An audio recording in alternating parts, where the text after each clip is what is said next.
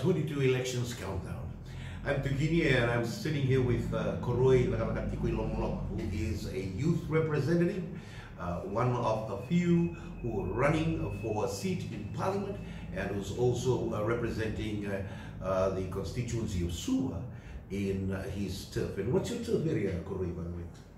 My turf area is from Jito State, right? The whole Samambula area, Vatwanga, right to Nambua. Okay. And I think it's covering Namandai, Nabil Maria, and Tamago as well. So that's around the Tamago and Mandi areas too, right?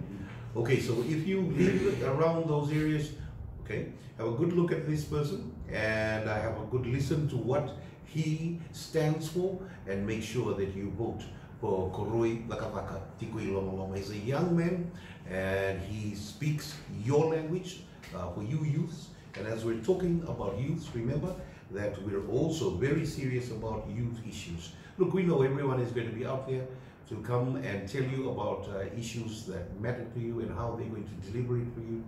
We have actually taken it on so seriously that from the last year we put out a fiscal explanation for how we're going to be delivering these programs. So now let's go straight to the programs, the policies, okay? For youths, the first thing is education. Education is so important. So Koroi, tell us about it. Thank you, Tikoilomaloma. On our education policy, SODELPA is planning to pardon all these students that debt. So that's a good thing. Yes. You know, going into the job market, you'd have a lot of things that you want. So why aren't these new employed youths not being able to buy houses? Because they have debt to pay. Huge debts. It's limiting them from investing in other areas in their lives. So half of their lifetime in their jobs is just about repaying back those debts. So SODELPA will do that.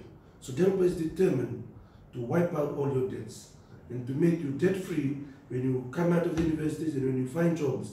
At least when you start with the first paycheck that you will receive, that will be all yours, all for your family, all for other things that you'd like to invest in. For you in your recent future and in the after retirement. Yes. We all want to buy houses, we all want to have farms, we all want to run businesses. So when you remove those debts, you are capable of achieving those other aspirations that you have in your lifetime. And also part of the policy is the free tertiary that we will provide, free tertiary fees. We have more mature classes. Review the Education Act, emphasize more specific training, strengthen teacher qualities, and reintroduce the tripartite collaborations. And I think so with this Tikoilomaloma, having more mature classes, gives that freedom and that opportunity, especially to the Itoki community that have been disadvantaged and maligned by a lot of things.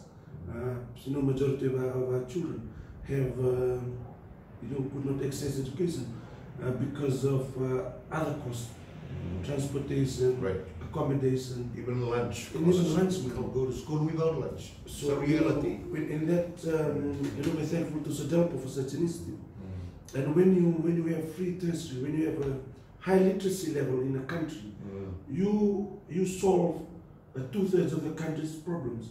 First of all, when you have high literacy, you improve health because people are more conscious. People, are into family planning, into medical help. You will promote learning, and you'll build skills for it'll benefit the economy, and you'll create jobs. One thing is that it'll help promote gender equality. People are open-minded about all this. People will be literacy. High literacy promotes democracy and peace. Yes.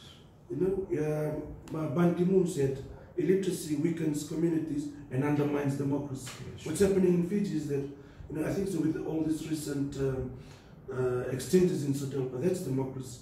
Yes. Where you disagree to agree and you agree to disagree. Right. That's democracy. And why aren't people taking that on board? Because they do not understand the concept of democracy. And finally, literacy builds self-esteem and overall quality of life. So when you have high literacy, I think so we empower the whole community. Thank you. You get people on a more level playing field. Remember that. The very reason why SODELPA is behind education. SODELPA policy says that education is the very basis of development and prosperity. And that is why bringing free tertiary education. Mature classes are going to be made more available right across the nation for those who fall through the gaps, do not complete their secondary school level education. We've also got the Champagne concept for those who actually drop out of school in primary level. They can go through the Champagne concept thanks to the Maris brothers and an institution called Marseille Champagne. We decided to take a leaf out of their book, and we'll be doing that right across Fiji. And we also will be giving you trades and upskilling across our nation for everybody. And the best part is